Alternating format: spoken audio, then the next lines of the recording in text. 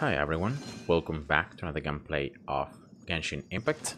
So a new update to the game and a new character has been released, Kamisato Ayato. You can find him in the new featured banner, and with him as well there comes a new weapon that you can find on the weapons banner. And now this is the trial version, so as always I'm gonna go take a look at this character. I'm gonna just give you guys my first impressions.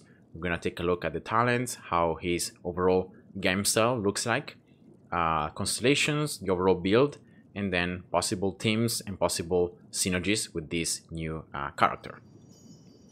Now Ayato is gonna be a Hydro user and a Sword user.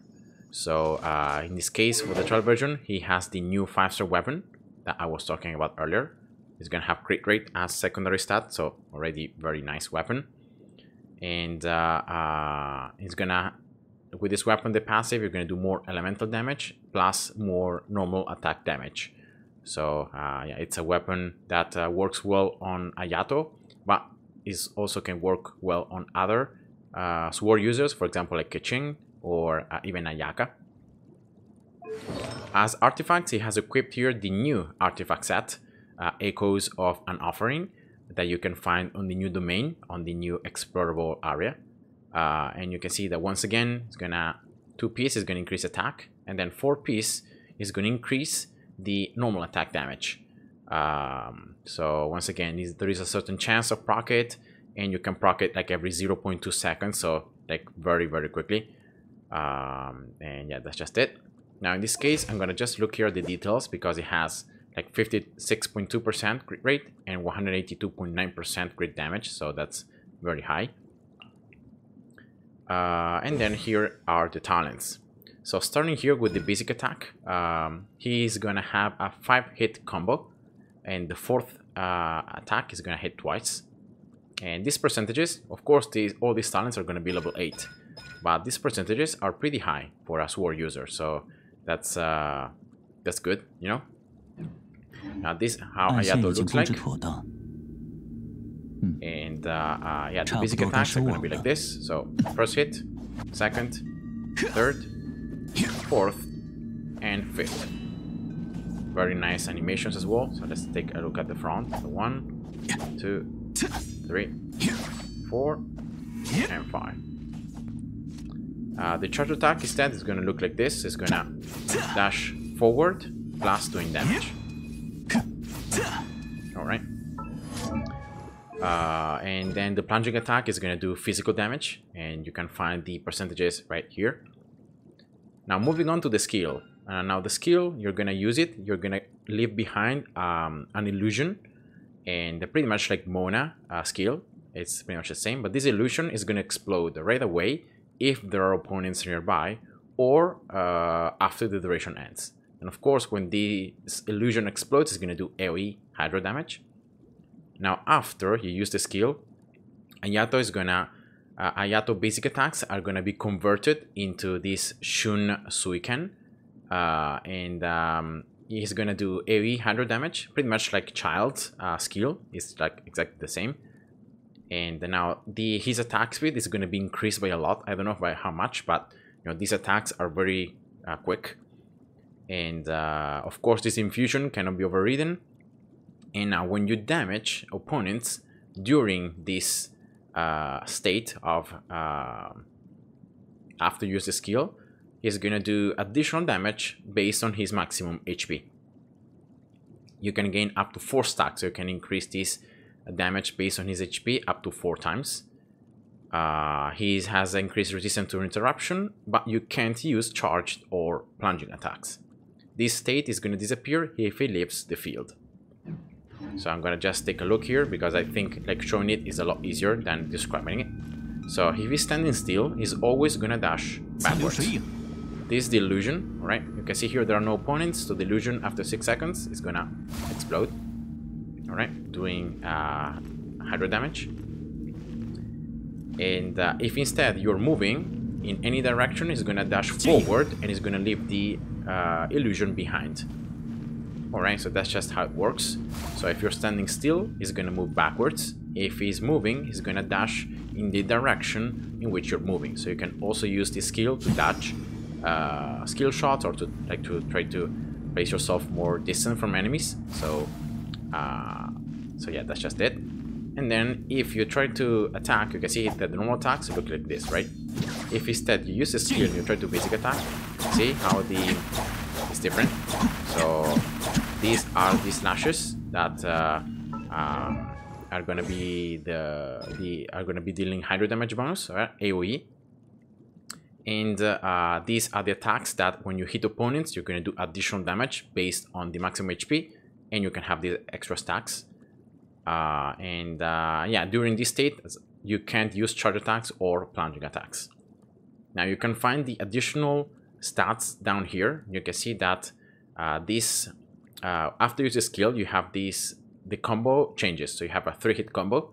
You guys find here the actual percentages. It's gonna last as well 6 seconds. See the additional damage based on the stacks, and then the illusion damage, and also the illusion duration. You can see that the total cooldown for the skill is 12 seconds. So you can use these 100 damage bonus with the basic attacks for like half of the time. Then for the next 6 seconds, you're not gonna have anything. You're gonna have to wait for the cooldown to come back. And yeah, that's pretty much it. Now, the cool thing about this skill is the fact that if you attack, right, and you move, there is a little bit of delay. So like I'm trying to move towards the left, but I can't. So say that normally there is a delay as well when you do your normal basic attacks, but the delay is much shorter. Instead here, it's much greater. So like if we really try to move, like it's gonna be standing there for a very long time. So of course you can try to dash. So you can try to attack, dash, and then attack again, like this, right? And you can do the same here for the skill, right? But the best thing, and I think the way how you really wanna optimize Ayato is like you don't wanna move at all. Like if you have to move, of course you can dash, but it's just the best if you just stand still and you just attack.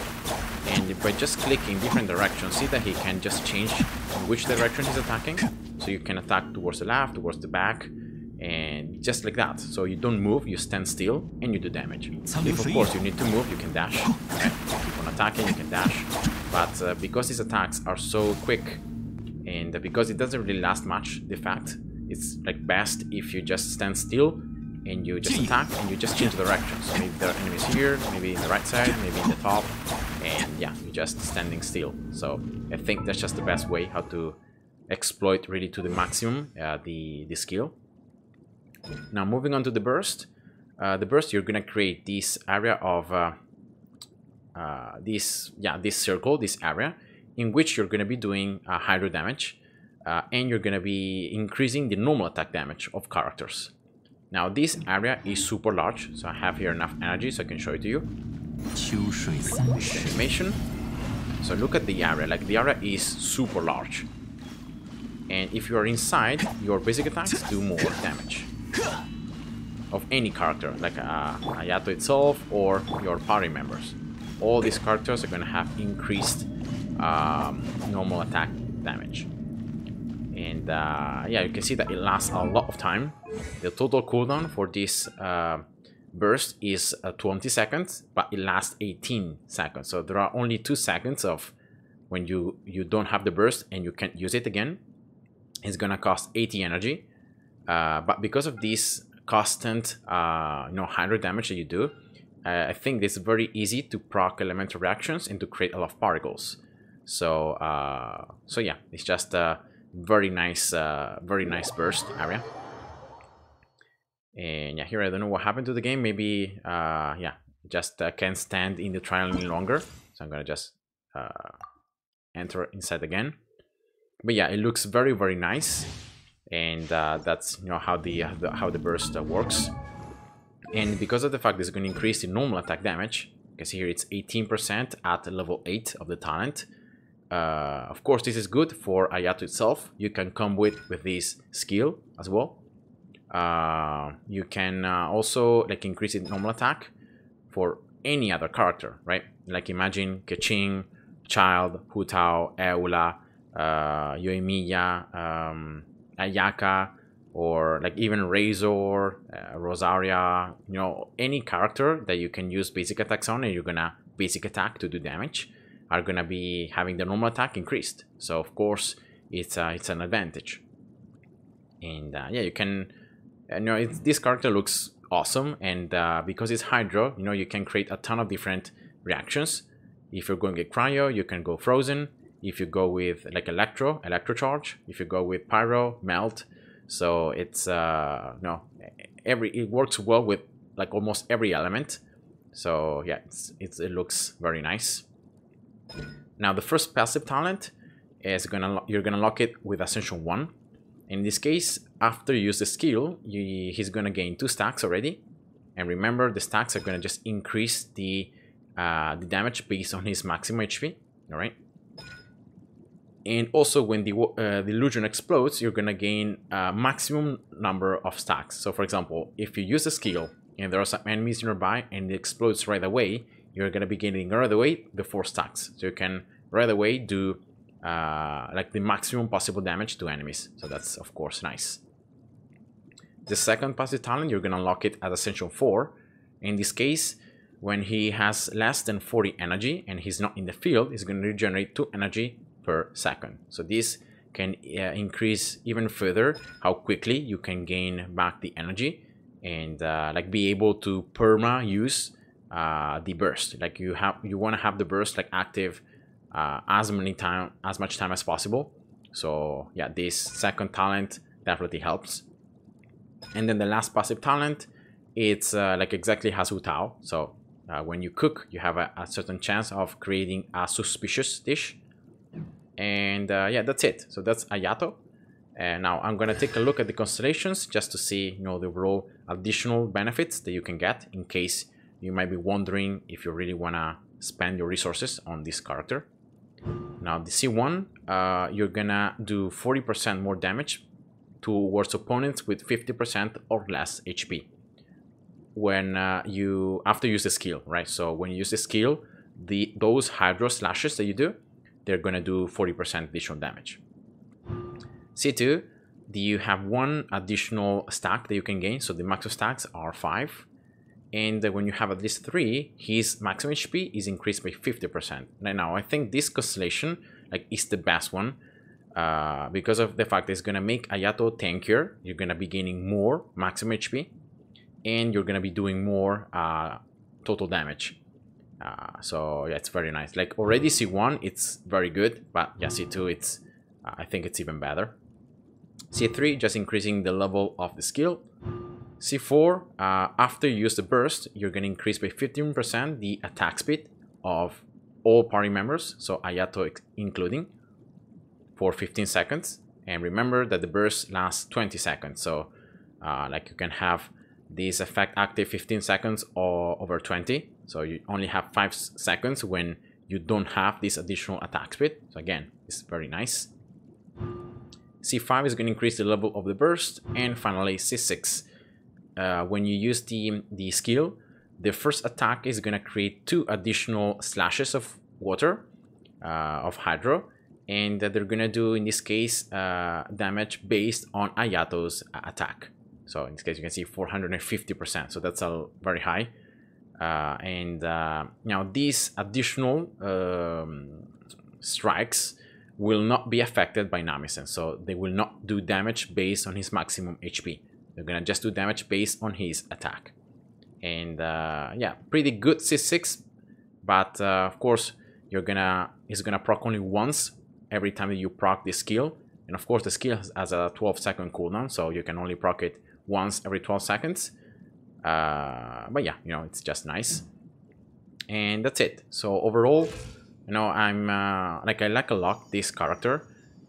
As I said before, you can combo him with many different team comps, creating more like a support when you use mostly the burst, or you can even try to go with him with more to be more like the main DPS. And so you use the burst and you use the skill, right? And you try to do as much damage as possible. And you use like sub DPSs like Official, like Raiden, so you can create additional effects even when the characters are not in the field. And yeah, he has a very high potential. So like if you have Primogen saved and you're looking for a new Team Comp, I really recommend to go with this new character because it looks like awesome. And yeah, so that's just it for the trial. And I hope you guys enjoyed this video, and see ya. Bye bye.